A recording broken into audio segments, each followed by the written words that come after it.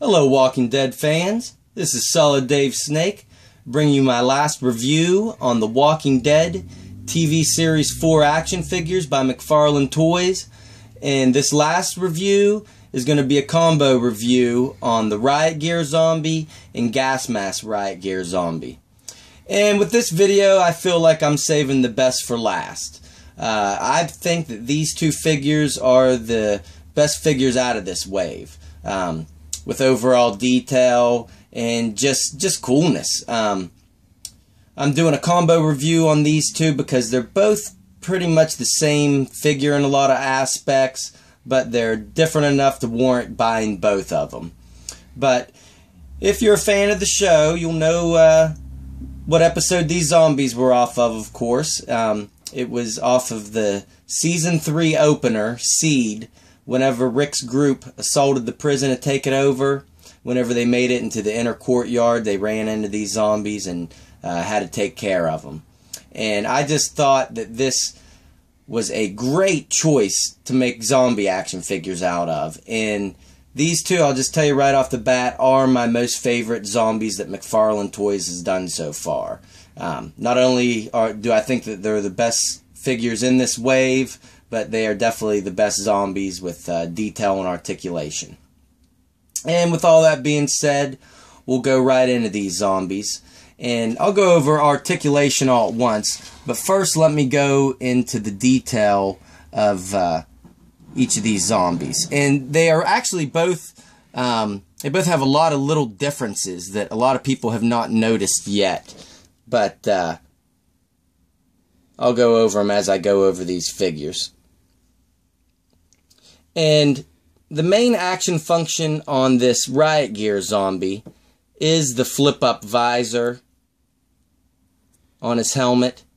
And he has a machete stuck in his knife. And if you remember off the episode, Maggie figured out how to kill these things and shoved up the visors and stuck this machete in its neck. And everybody else started following suit. And the machete's all bloody and looks just like the machete that Maggie and Rick were using. So that's neat. And it just slides right up in that hole under there and fits in real nice and snug. I'll give you a little look at that hole. You can see where it fits in right there.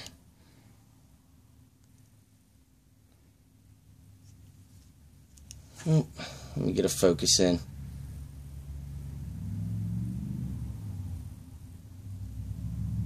There we go. You can see where that machete slides into. And this helmet is actually removable. I'm not going to do it on camera because it's a little tough, but the chin strap right here, there's a little knob on the other end of it that actually fits in his chin. There's a little slot that fits into.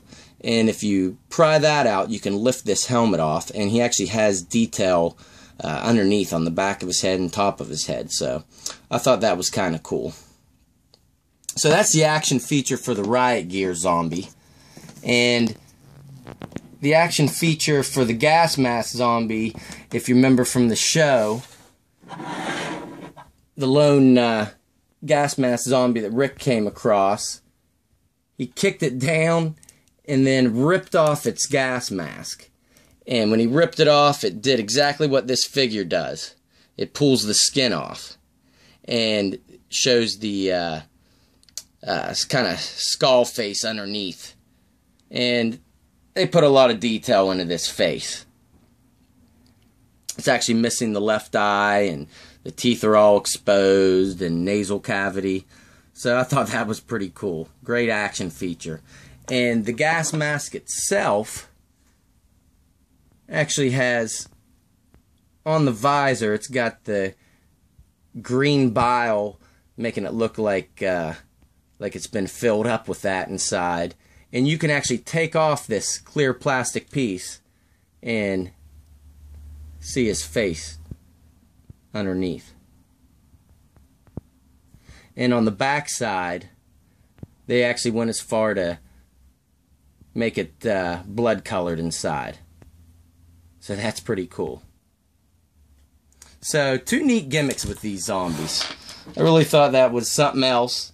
And before I go over articulation, let me show you the slight differences in these two figures. There's a lot of little ones that people probably haven't noticed. First and foremost is the biggest one. On the back side, the gas mask Riot Gear Zombie has an extra plate of armor that is not on this one. So that's the first thing. Second thing are these little straps coming off the shoulder pads. The Riot Gear Zombie does not have that, where the gas mask zombie, they're noticeably coming down. And right here on the armor on the upper arm, he's got extra, the gas mask zombie has extra layer of armor there as well, where this one does not. So they kind of just added a little extra armor everywhere on this thing. Same thing with the elbow. He's got a bigger pad on the gas mask zombie rather than the Riot Gear Zombie.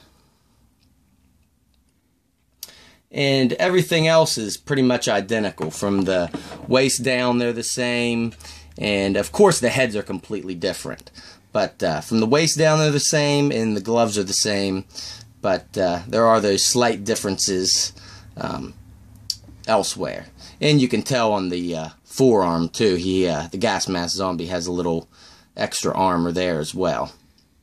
But they both have the same articulation, and I will go over that now. These zombies have 2 less points of articulation than all the other characters in this series. All the other characters have had 22 points, and these zombies have 20 points apiece, which is a lot for a zombie figure, the most out of any of these McFarlane zombies. And first thing is both their heads will rotate. Heads are on a ball joint. Can't really look up and down, but they can swivel all the way around. On the shoulders, they have a ball joint and hinge, which is slightly restricted from that upper shoulder pad. And they have a ball joint and hinge here at the elbows as well, which is hindered with the pad at the elbow. And for the hand, they actually have a cut at the wrist right here, which is hidden real well. It's right where the glove starts, and it will twist all the way around. So that's kind of the difference in articulation between these zombies and the humans. The humans have a ball joint and hinge on the wrist, where these just have the single cut, which gives you those two fewer points of articulation. And at the waist, they have a ball joint, which will give them about that much movement. You can actually get it to go a little bit up and down, but more meant for the swivel. And they have a ball joint at the thighs, which is limited just like with all the other figures. And at the knees, we have a ball joint and hinge, which will actually go back a pretty good bit. And of course, you can swivel them out if you want. And they have the ball joint down at the ankles, which will turn all the way around and give a little bit of an ankle pivot. So, I'm very happy with these Riot Gear Zombies, the Riot Gear Zombie and the gas mask Riot Gear Zombie. And I highly recommend these zombies. In my personal opinion, they are the best figures of this wave. And I just want to say thank you everybody for watching, and have a happy Halloween next week. Alright, bye.